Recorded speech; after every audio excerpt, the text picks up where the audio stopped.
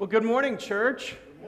This is the day the Lord has made, and we are a people that God has made, and God has called everything God has made good. It is a good and beautiful day outside, and whether we are worshiping feet apart or miles apart or days apart, we are still bound in the body of Christ together by the love of God, the grace of our Lord Jesus Christ, and the fellowship of the Holy Spirit. And if you are in the sanctuary this morning, would you stand if you're able and greet the folks that are worshiping around you? Make sure everyone is welcome to worship this morning. And if you are worshiping with us online, welcome. We are so glad that you have chosen to worship with Fenton United Methodist Church out of all the other fine churches in your area or online. And whether you are in the sanctuary or online, you may be seated. If you're in the sanctuary or online, if you are worshiping with us for the first time, we're so glad that you're here, and pray God's blessing upon us as we worship Christ this morning. This morning, I'm gonna encourage you to say 14 yeses this week. All right, 14 yeses. You got that? Let me tell you what I'm thinking about. In the book of Acts, Paul goes to a city called Ephesus, where they have a goddess there, and Artemis. Artemis is their patroness goddess. And as a matter of fact, there's a great economy around statues of Artemis, mostly in silver. And Paul goes and he preaches the gospel there, and a lot of people become Christians and they throw away their Artemis statues. And they're not buying Artemis statues. And the head of the Artemis Statue Guild gets all freaked out and starts a riot. And says, his battle cry is, look, these Christians are turning the world upside down. Now, I get that his apple cart was upset. And for him, his little world was being turned upside down. But that implies that the world was right side up in the first place. And it wasn't. I believe that sin turned the world upside down. And God has been working ever since to turn our world right side up.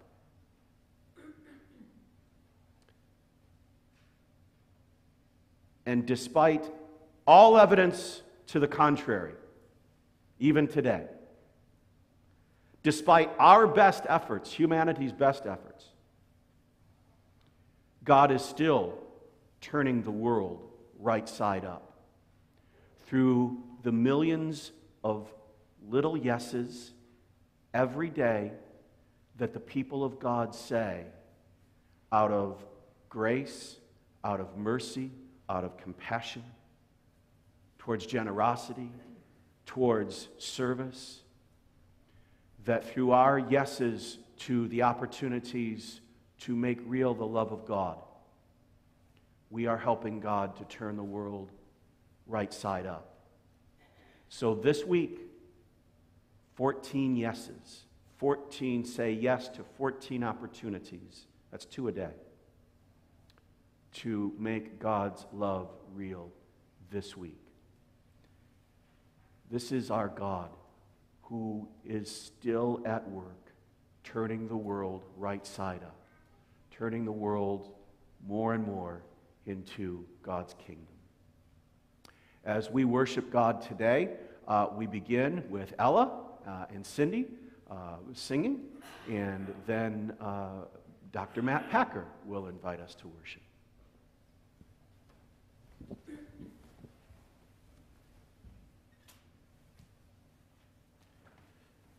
All right, how does this go again?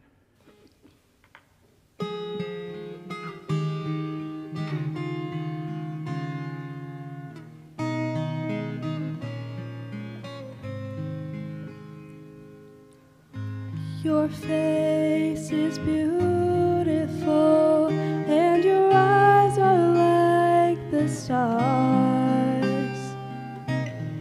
Your gentle hands have healing care inside the scars. Your loving arms, they draw me near, and your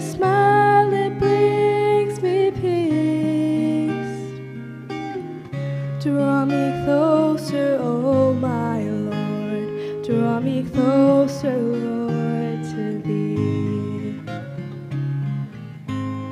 And captivate us, Lord Jesus.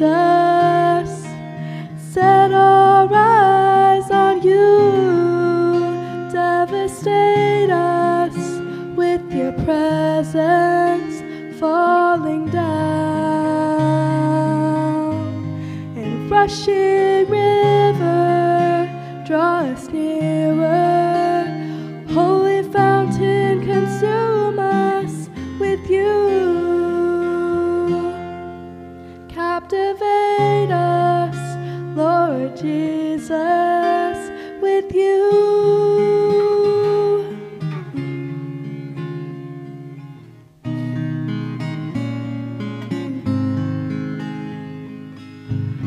Your voice is powerful, and your words are radiant bright. In your breath and shadow, I will come close and abide. Your whisper, love and life divine, and your fellowship is free. Draw me closer, oh my Lord. Draw me closer, Lord, to thee. And captivate us, Lord Jesus. Set our eyes on you. Devastate us with your presence falling down. And rushing river, draw us nearer. Holy fountain, consume us with you. Captivate us, Lord Jesus, with you. And let everything be lost in the shadows of the light of your face. And let every chain be broken from me as I'm bound in your grace. For your yoke is easy, your burden is light. You're full of wisdom, power, and might. And every eye will see you. And captivate us, Lord Jesus. Set our eyes on you. Devastate us with your presence falling down. And rushing river, draw us nearer. Holy fountain, consume us with you. Captivate us, Lord Jesus, with you.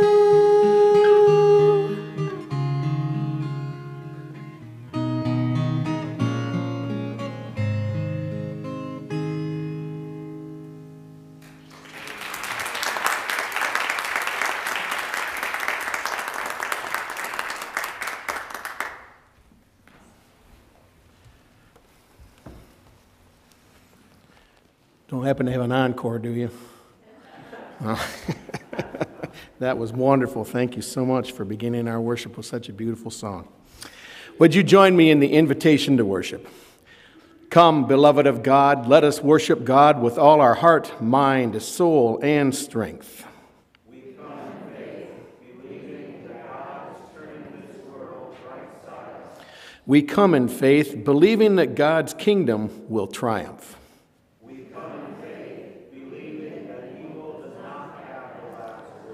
We come in faith, believing that God is with us. We come in faith, believing that God is love. Come, beloved of God, let us worship our God. For great is our God, and greatly to be praised. Let us pray. Lord Jesus Christ, we come to worship you, thanking you that even faith as small as a poppy seed is enough faith to begin a life-shaping journey with you. We ask you now to make the soil of our lives fertile ground to plant our seed of faith, to let it grow deep roots, and to make it fruitful. Forgive us when we have allowed the weeds of doubt and worries to overwhelm and smother our faith.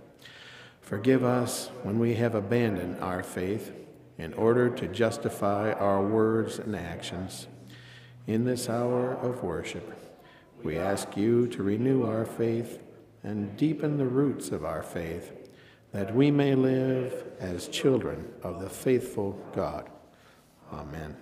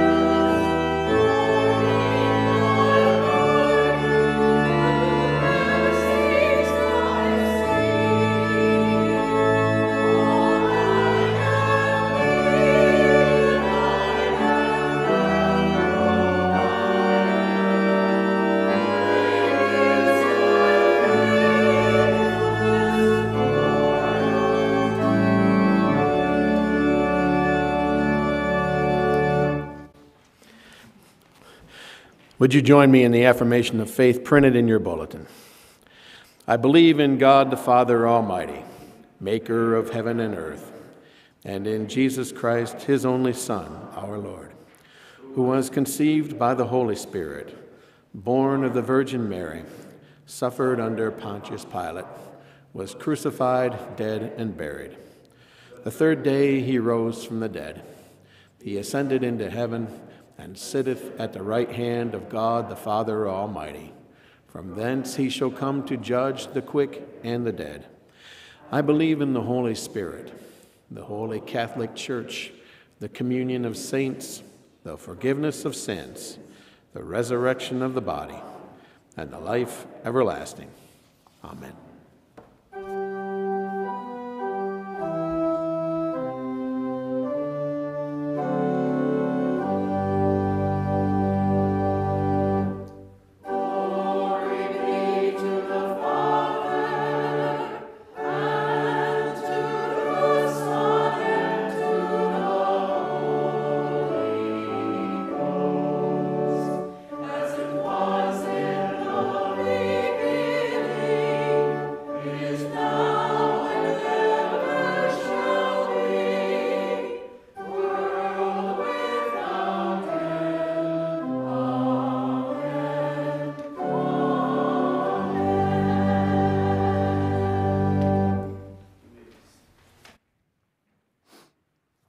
When we pray, we are not telling God anything God does not already know.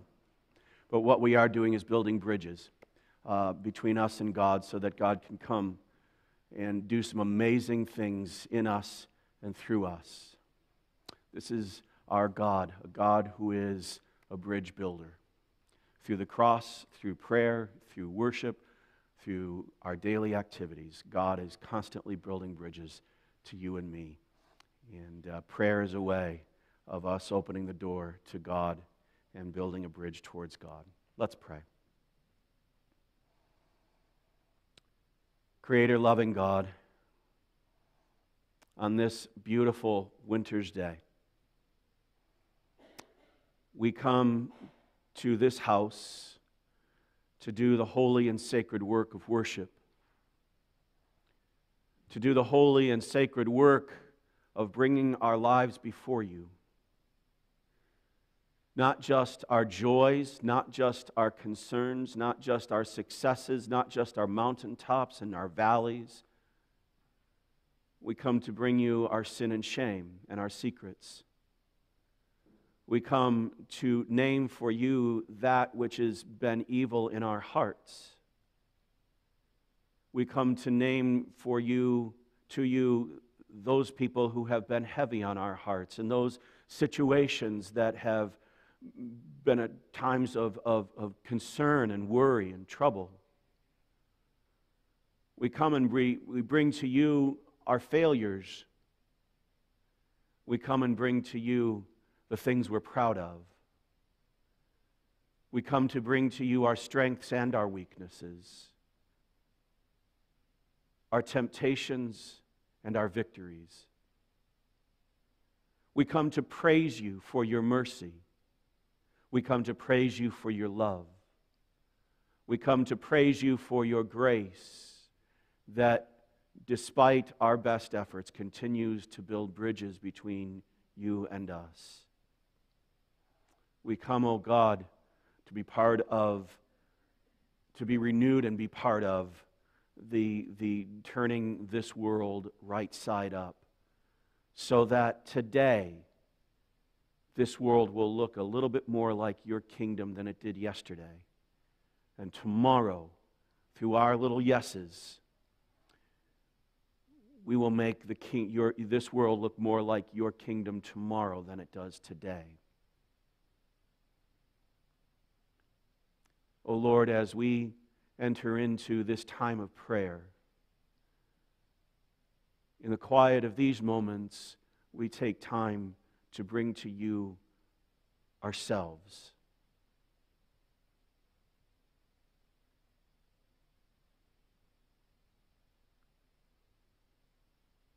Lord, free us from the sin that weighs us down and prevents us from following you faithfully.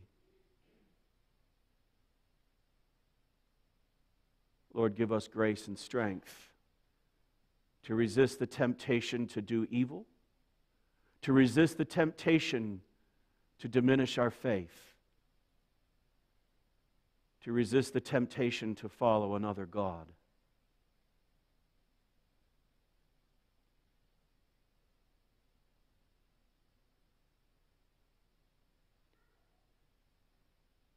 It is with joy and thanksgiving, O God, that we thank you for Jesus Christ, your Son, our Lord, whose life and teachings and example showed us a life that honors you, a life of faith and joy and love and mercy and grace and obedience.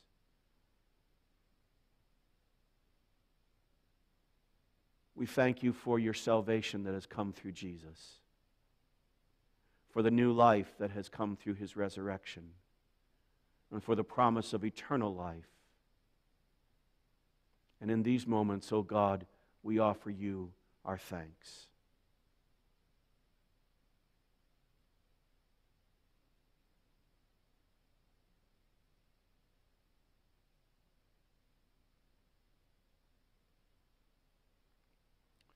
Thank you, God, for the many blessings and mercies that we have seen. And thank you, O God, for the many blessings and mercies that you have showered upon us that we have not seen.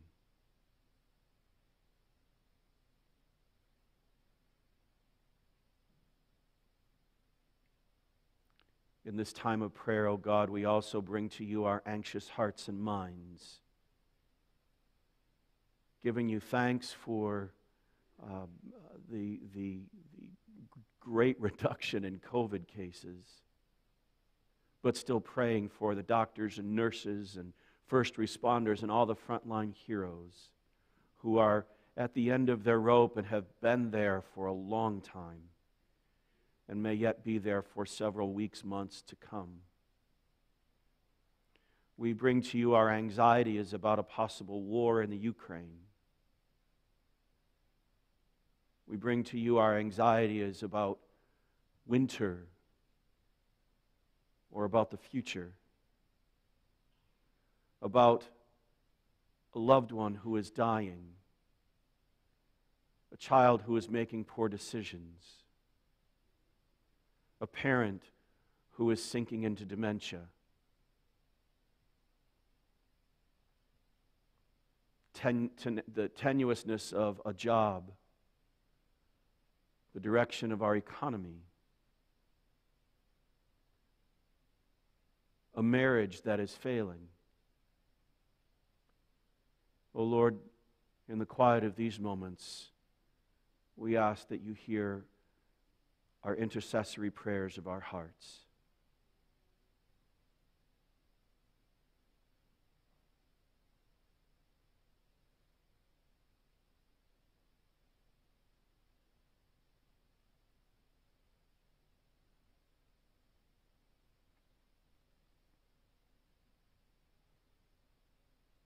Gracious God, you have filled us with your Spirit and have given us power to be your witnesses, to be witnesses of the gospel of Jesus Christ, to be witnesses to your love by sharing your love, by being your love, by our little yeses of compassion and generosity and mercy and service that is part of you turning this upside-down world right side up.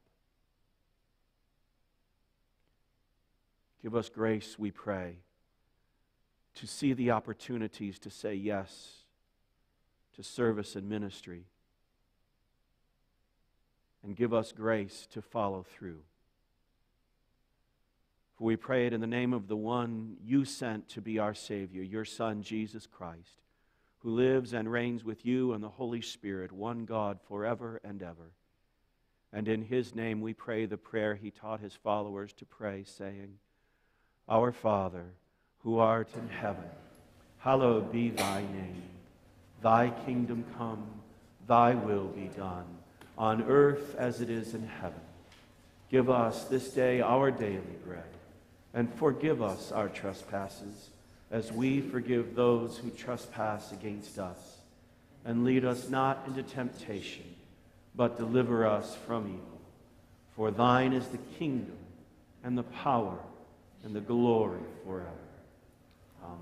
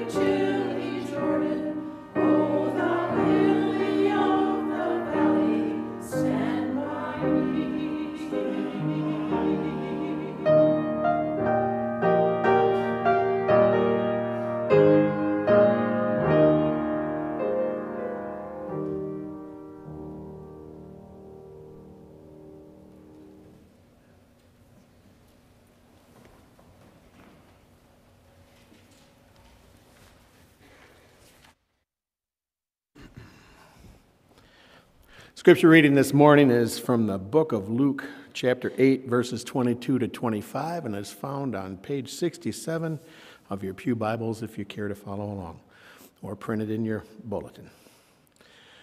One day he got into a boat with his disciples, and he said to them, "Let us go across to the other side of the lake." So they put out, and while they were sailing, he fell asleep. A windstorm swept down on the lake, and the boat was filling with water, and they were in danger. They went to him and woke him up, shouting, "Master, Master, we are perishing." And he woke up and rebuked the wind and the raging waves. They ceased, and there was a calm. He said to them, "Where is your faith?" They were afraid and amazed and said to one another, Who then is this, that he commands even the winds and the water, and they obey him? The word of God for the people of God. Thanks be to God. Thank you, Matt.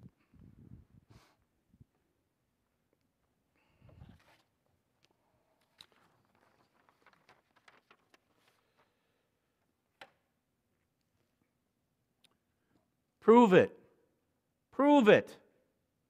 It is the demand of the kids on the block to the kid who claims to have an uncle who played in the Super Bowl or who can burp the alphabet.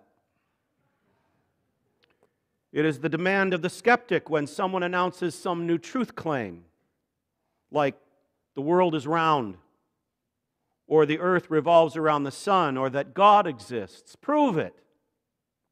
And some claims can be easily proven. Give the kid a bottle of Coke and see how far he gets through the alphabet. Or show the math that proves the earth revolves around the sun and not vice versa. Some claims are impossible to prove through science or demonstration. Sometimes we have to appeal to faith. But faith can be a sticky thing to which to appeal. Much of our society eschews faith as ignorance or laziness, a crutch for a weak mind. But faith can also be a bit scary and even humorous when you're asked to prove faith. You're at a circus, say, and the ringmaster calls your attention high above in the tent to a man in bright red leotards who is standing next to a bicycle perched on the high wire. And the ringmaster calls out, "Who believes that the great high wire artist, the amazing Splendini, can ride across the high wire with his bicycle?" And of course, there are great applause throughout the big top. Then the ringmaster calls out, "Who here believes that the amazing Splendini can ride across the high wire on this bicycle with someone on his shoulders?" And there again is great crowds, a great loud cheering for the amazing Splendini. And then the ringmaster calls out, "Then who will be the first to volunteer to ride on his shoulders?" Would you raise your hand? This is where the differences between belief and faith become really vivid. It is the difference between cheering in your seat and climbing onto the amazing Splendini's shoulders. But at the end of the day, faith is not about believing certain things to be true. Faith is not about assenting to a series of dogmas. Faith is about putting your trust in someone. Reverend William Sloane Coffin wrote that faith isn't believing with